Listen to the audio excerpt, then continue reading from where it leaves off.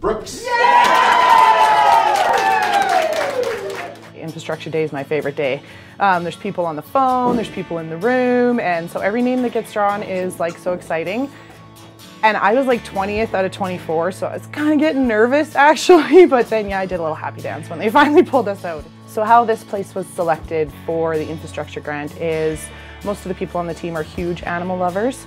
And this place has really been struggling this year, especially financially. They have way too many cats and dogs that need homes, so we really wanted to help them out. This is the only thing Brooks has for animals, so this is very important for the city of Brooks. If they didn't have this, we don't know where the animals would go. The foundation funds are earmarked for certain specific programs. The main programs being our infrastructure grants for money to the communities and our student bursary programs. 2019 has been an excellent year for donating money back to the communities. We did a record number of bursaries at 117. Last year we did, in 2018, we did $25,000 infrastructure grants. This year I'm pleased to say we're doing 25.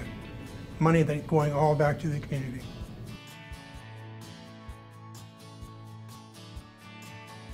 An infrastructure grant is a $5,000 grant given to a community for a build, a reno, or a reconstruction of a publicly faced asset. It is putting roofs on legions, or handicap accessibility into a school, water bottle refill stations in elementary schools, anything that makes a tangible development within the community.